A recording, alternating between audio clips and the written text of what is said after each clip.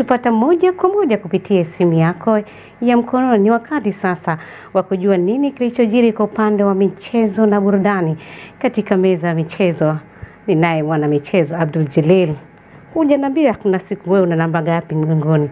Je, kuna mimi ni kocha. Wewe ni kocha. Mimi ni kocha, nimeacha kabumbu, nimekuwa upande wa staff kusimamia vitu vinavyoendelea uwanjani. Ulikuwa unacheza namba ngapi? Mimi nilikuwa ni forward.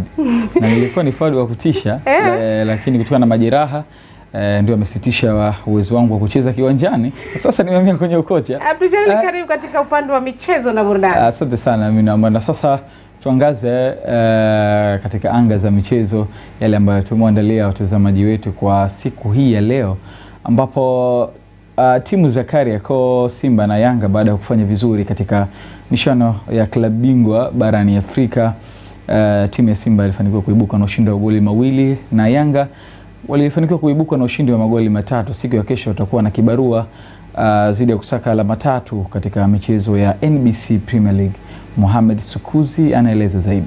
Simba watakuwa Dar es Salaam kuwakabili KMC katika dimba la Azam Complex Chamazi, ambapo kocha msaidizi wa Simba Suleiman Matola amewahakikishia ushindi mashabiki wa Simba, huku kocha mkuu wa KMC Abdi Hamid Molin akiamini kuibuka na ushindi kwa kutumia makosa yatakayofanywa na wapinzani wake.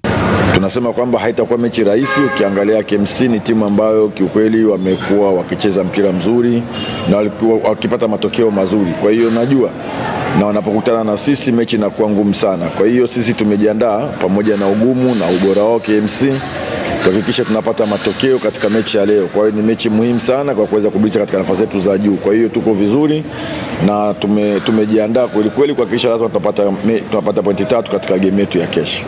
You know, like I said before, in these kind of games you have to minimize. Football is a game of mistakes.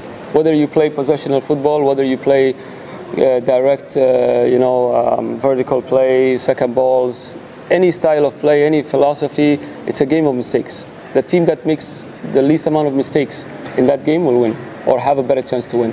Kwa upande wa timu ya Yanga itakuwa ugenini kwenye uwanja wa Jamhuri Dodoma kuwakabili Tabora United, ambapo kocha mkuu Miguel Gamondi amezungumzia kusaka ushindi licha ya changamoto ya hali ya uwanja huo, huku kocha mkuu wa Tabora United Goran Koponovic anatarajia kuwa na mechi ngumu, hivyo ataingia kwa kuheshimu wapinzani wake. When you play every 3 days, it's not easy to prepare well the game, but we need to be ready for tomorrow game. We need to be aware we play against one team. We need to get points. Even probably the pitch condition, there are not the best condition to play a carpet football like we like to play. We need to adapt, but we coming here with the conviction to get the 3 points and continue our run in this league. With huge discipline, so we're playing again the Yanga at away, and what I said. So sure, I'm expecting one very tough game. We must to be very brave, with